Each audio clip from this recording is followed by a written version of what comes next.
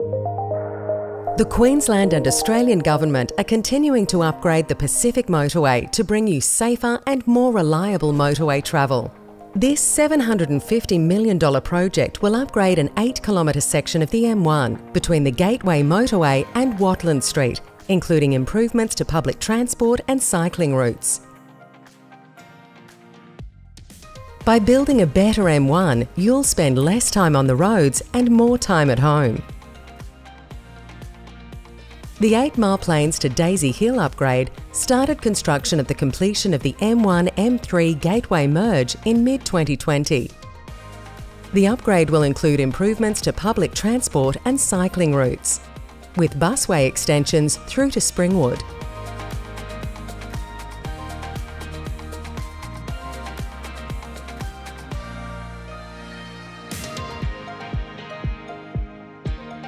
A new bus station and park and ride facility at Rochdale will provide better transport connections. The South East Busway will be extended from 8-mile Plains to Springwood, providing more transport options for commuters.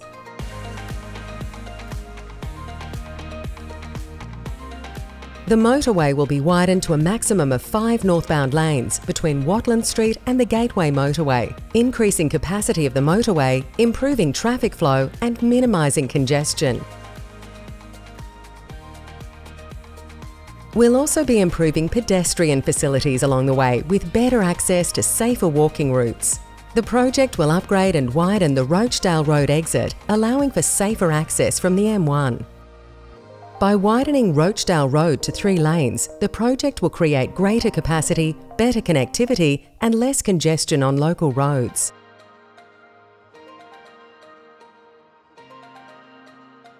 A new on-ramp at Lexington Road will create easier and safer entry to the M1 and help to reduce merging congestion.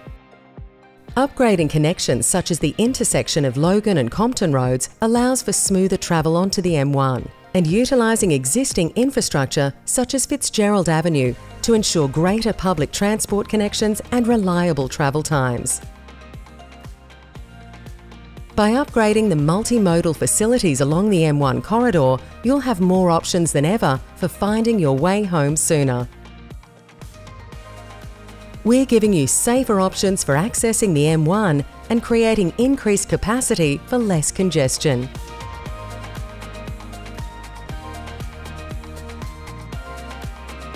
We're building you a better M1, jointly funded by the Queensland and Australian Government